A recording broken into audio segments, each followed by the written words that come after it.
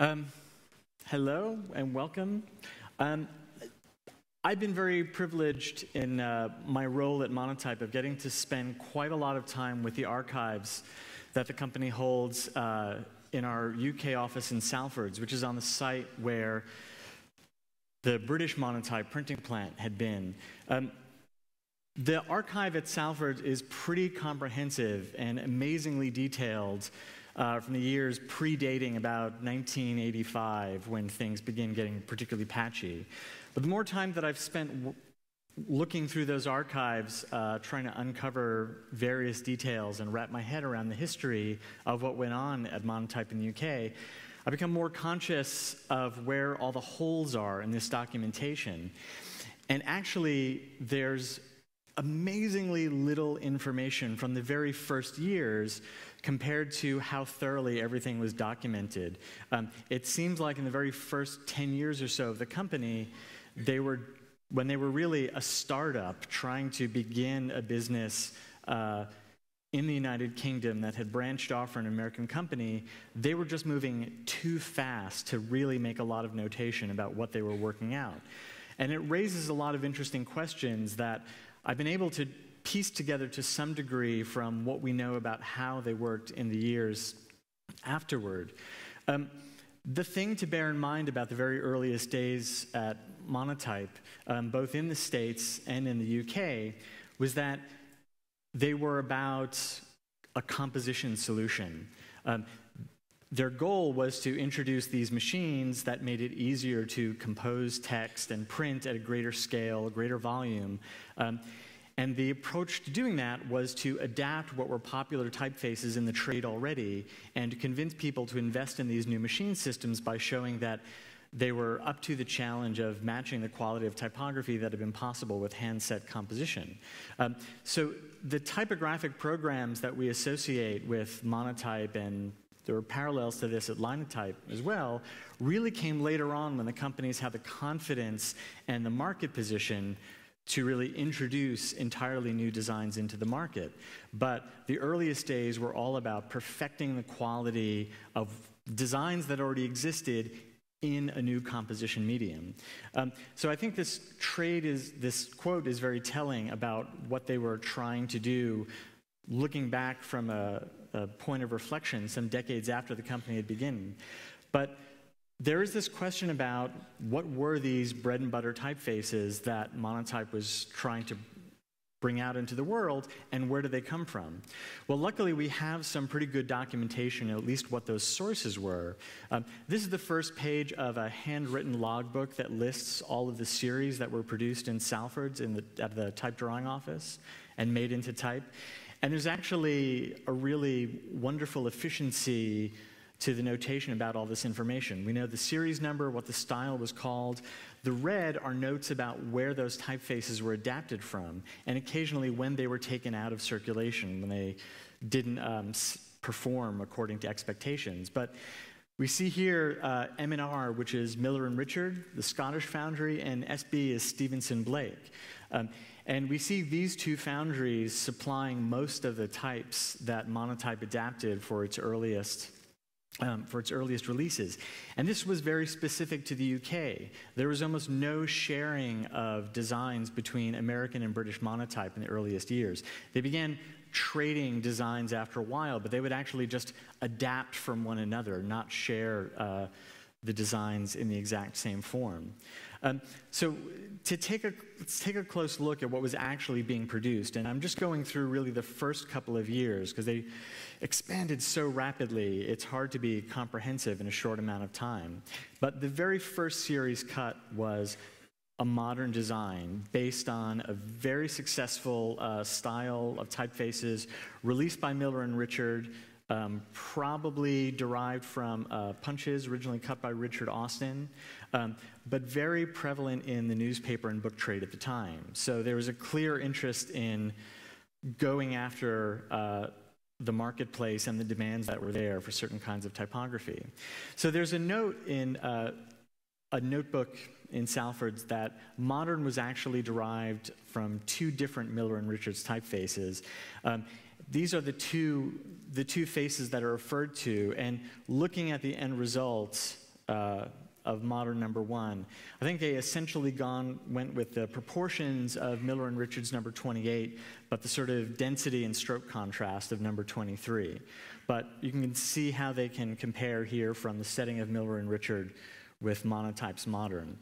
When we start moving into the subsequent typefaces, there's a really, really great bit of reference material that we find in the proofs. So these that I'm showing in the first pages are the hot metal trials that were set at Salford's. This was their testing out all of the characters that they had cut to be composed on the Monotype machines. So here's a large setting of the Stevenson-Blake face, just to give you an idea of what the personality was like in some better detail.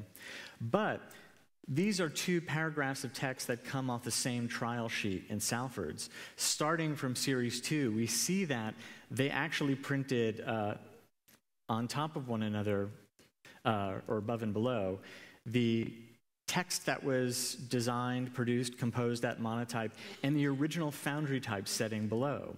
When Monotype adapted typefaces, they would strike a deal with the Foundry who produced the original and accept a set of standing type of the design that was to be reproduced.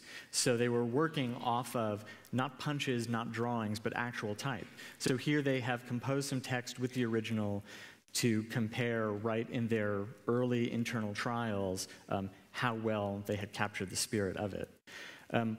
What we see looking through these adaptations in the earliest years is that although the overall personality of the shapes of the letters and the text color had been matched, the spacing is actually quite radically different. The Monotype faces don't have nearly the same overall density of color as the Foundry type that they were based on. And we see it again and again. Some faces fare better than others. Where the modern had captured the overall color pretty well, some of these other faces did not. And where they've gone with small text sizes of this sans serif for Miller and Richard, you see they've gone with just caps, so they're actually being very specific about what kind of typeface they've adapted for what. So they're really thinking about this for small notation, headlines. They didn't even do very large sizes of this. But again, they haven't quite matched the density of the Foundry type. At this point, it doesn't look like they were rearranging the spacing of, or the spacing allotted for each of the characters based on the typeface design. They had worked out in their planning of the unit system for the Monotype casters, an A always needed this much space, a B always needed this much space, and so forth. So there are some slight variations in the pattern with the versions that were adapted for the machine setting. Albion fared a little bit better, but it's a little bit tricky to tell from this sample because they used gigantic word spaces for the text that was set. But to make the point in looking at just those 5 early typefaces, that was the first couple of years. This is a chart from the very first issue of the Monotype Recorder. Or I take that back. I think this may have been a little bit further along. This is 1904, where they had already produced about 23 type families after releasing their very first in 1900. So this is a very, very rapid development of type families to get them out to market. So they were working to a lot of standardized methods to produce at this rate. And I think that accounts for some of the discrepancies in spacing and colors. They were working so much to the standards, there wasn't as much time to analyze each family piece by piece to try to replicate the effect. This view of the timeline gives a sense of exactly how much was happening and so rapidly in those early years. That period between Lanston Monotype in the US being founded and the patents being allowed to run the machines in Britain was mostly about technical development. Lanston in the US had released a couple of typefaces before the founding of Monotype in the UK, but it was mostly the period of machine development which hit its stride around the time that UK Monotype was founded. But from 1899, when they built the plant in Surrey, they were just cranking out typefaces one after another. And I have a pet theory that the lack of documentation just has a lot to do with this speed. They were doing things in a pretty systematic way. It was all the same because they were meeting these rapid deadlines. And it was a few years further on, at about 1906, where they had been in operation in the UK for almost a decade and releasing typefaces for a few years, that they began putting dates and notations on everything. They hit this point where they were realizing it was time to keep track of how much they were doing when they were so prolific. And it was actually, they carried on like this for years. It wasn't until 1913 that the very first original design came out of the drawing office at Salford's, and that was already Series 100. So they had gotten their methodology down for what they were doing, and they just plowed ahead getting them out, perfecting the quality of the typography and the machine setting all along. But what exactly was the process that they were going through throughout this period of doing everything? As I said, when they were adapting typefaces from existing foundries, they would start from standing type. They would blow it up on an overhead projector like this, to the scale of the production drawings that would be made inside the drawing office, and first do a tracing off of this projection, trying to capture every little nook and cranny, every detail, every idiosyncrasy of the exact size cut that was being adapted.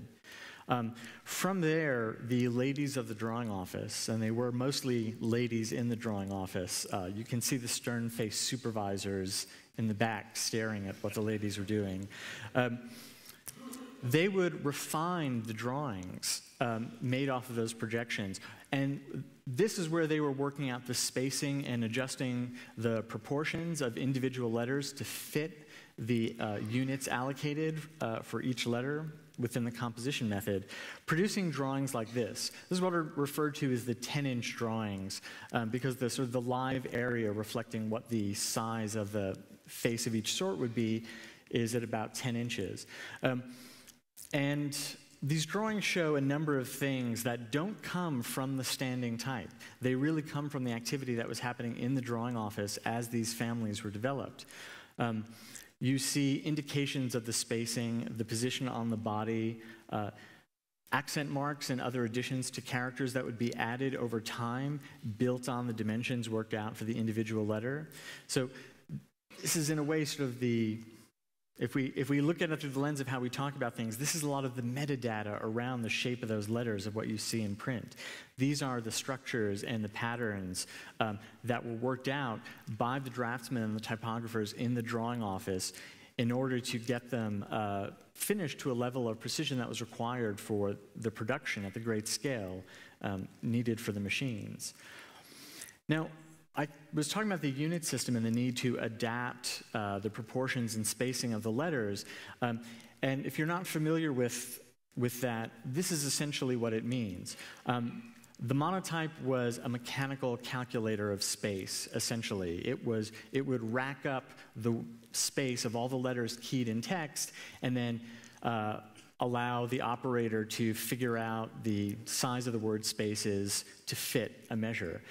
What that meant was a given M space in any alphabet was divided into 18 units, and the letters could be any number of units within 18. But it essentially led to there were patterns. And these come from the row within a square grid of letters that went into the machine. Everything in one row was going to be 5 units wide. Every letter on the next row was going to be 6 units, 7 units in the next row, and on and on. To do that, that foundry type had to be slightly stretched or squeezed through some combination of adjusting the side bearings and adjusting the shapes of the letters themselves. That was the start of establishing what the overall personality of the Monotype versions of these faces was all about.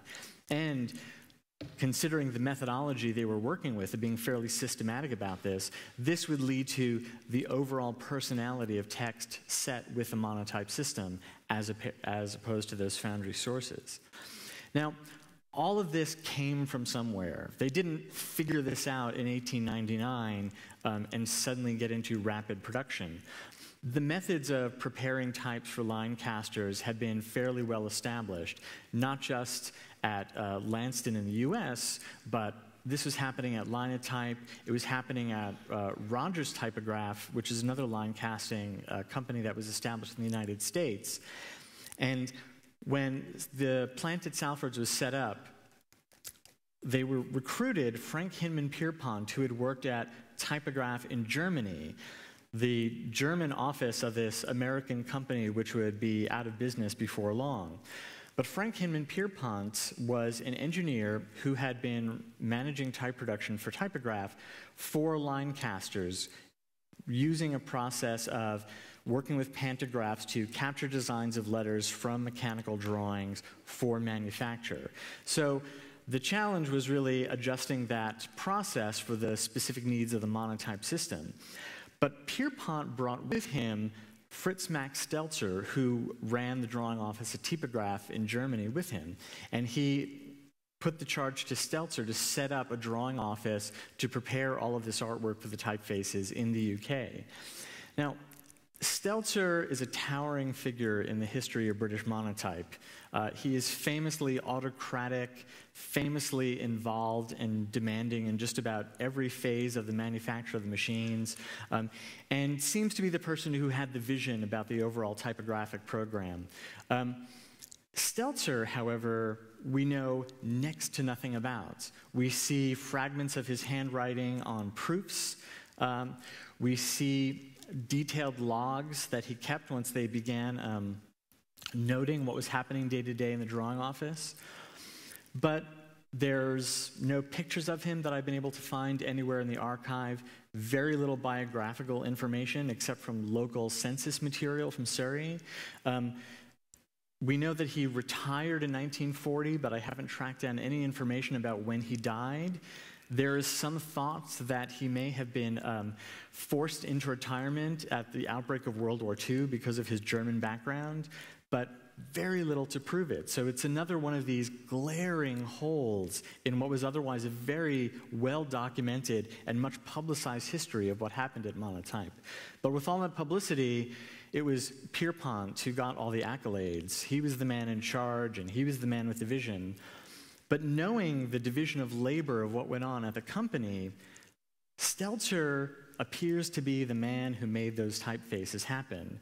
And it was Robin Nicholas, who was my supervisor when I started at Monotype, who really put me on the scent of the Stelzer mystery. And he and I have tried, along with other people, to dig up more information without much results. But when we think about how much was going on and how rapidly in the early years, Stelzer was training all of the draft people in the drawing office. He was recruiting them from the local Reigate Grammar School, teaching these young men and women a trade and exactly what was required. Pierpont was very interested in the accuracy of the reproduction and the manufacture of the typefaces. But Stelzer, there in the drawing office, would have been leading the team of people who were making the decisions about what should those letters look like, how would they need to be modified, what would the spacing be, as well as setting up the working methods that would actually carry them through a similar process for decades to come. This is a photograph from the 1950s showing a woman working on a 10-inch drawing that matches down to just about every detail and every piece of notation the drawings that were produced in 1900. And we have drawings like this that go right up until the 80s, when the only switch really went to making smaller drawings on pieces of tissue paper, but still recording much of the same information. So the impact of what went on in those early years, all the questions that we don't know exactly who made the decisions before 1906, who decided exactly which typefaces were going to have the most market potential, are mostly lost. And it's some combination of Pierpont's vision, Pierpont's demands for quality, and presumably Stelzer working out a lot of the nuts and bolts decision-making about how to make these typefaces come into being for Monotype. And the library grew and grew and grew. It was pretty vast already before Stanley Morrison began his ambitious program in the 20s of releasing new typefaces and new designs. And that program in the 20s has quite a lot to do with the prevalence of the Monotype system in the UK. They were deeply embedded in a lot of companies and a lot of publishers already, so they had the ability to begin releasing new typefaces without relying on traditions of printing that they were following in the wake of. And there's more to this, obviously, and what we can figure out does come from how thoroughly everything is noted and documented in the years since. But I think these essential questions about what happened in the early days are really, really critical, and we lack a true understanding of the history of the company without that, because it's hard to know what came first. Pierpont didn't sign off on a lot of the drawings, but there's a lot of stories saying that he was the one who said okay to things. Stelzer signed off on a lot of the proofs, but we don't have any information in the public-facing stories about his role or involvement. He was never interviewed for the Monotype Recorder about the role that he played. All that we know is that he seemed to have ran the show, he was the one in the trenches for about the first 40 years, training everyone. And Stelzer would have trained the people in the drawing office who trained Robin Nicholas, who trained the designers who are working in the company today. There's a pretty direct chain of the decisions made in those earliest years of the company to what happened with the type production right up until the end of the hot metal era that was already influencing what the photo composition fonts looked like and the digitizations made from them. So, like some of the other things that we've seen here today, this raises just a lot of questions that I have been on the trail of and other people are, and it's kind of my plea to everyone who sees this. If you ever see anything about Stelzer buried in any little publication, any document, please give me a shout. I would love to put more of these pieces together and fill in some of these gaps about exactly what happened with this ambitious startup at the turn of the 20th century that set the stage for what became a pretty powerful operation in the years since. Thank you.